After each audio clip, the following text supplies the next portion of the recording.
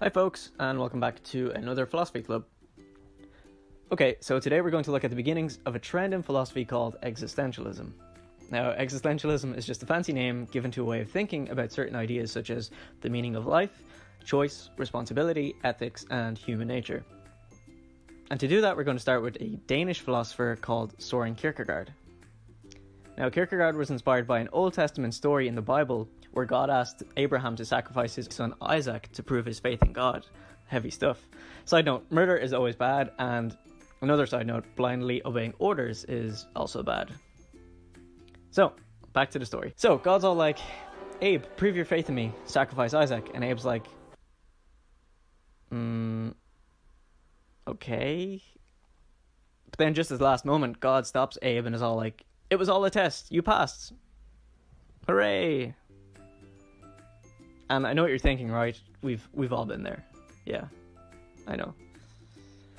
So Kierkegaard was a man of faith, and the idea that God could ask him to do something that was wrong really troubled him.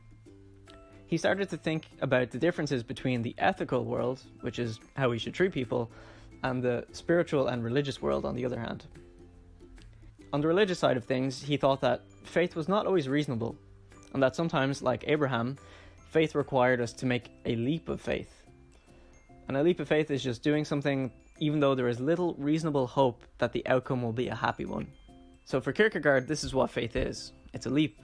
It's a jump into the unknown. But since we're philosophers, at least for today we're more interested in what Kierkegaard and Abe can teach us about the world now. So we want to look at the philosophical parts of the story. So we're going to look at the idea that Abe was challenged with not only something that was terrible, but something that just did not make any sense to him. Essentially something that was so against not only his reason, but it was so terrible that it took away any reason he saw in the world. This spoke to Kierkegaard, who questioned the worth and meaning of life when it seems like nothing makes sense. So let's look at some themes that appear in the story. First is the freedom to choose. So we all have the freedom to choose, and our choices are always our own.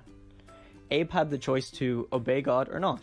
Unlike people who blindly follow the rules, Abe struggled with the laws of society that told him to keep Isaac safe from harm and his duty to obey God.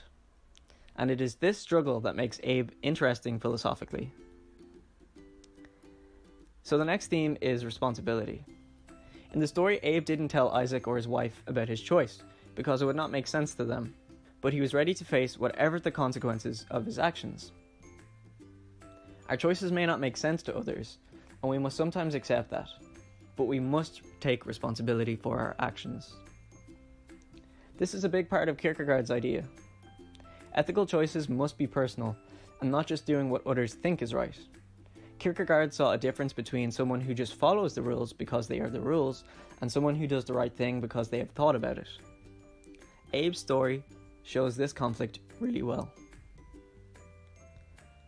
And finally, the last theme that comes up in the story is that of meaning. So imagine you're in Abe's position, and your faith in God is everything. You trust God. And then he asks you to sacrifice your only son. How confused would you be, right? Like, it's not something we get asked to do every day.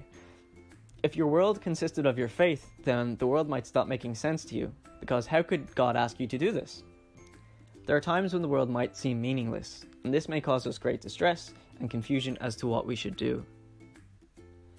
Abe and Kierkegaard found meaning through their faith, but for those without faith, the question remained open.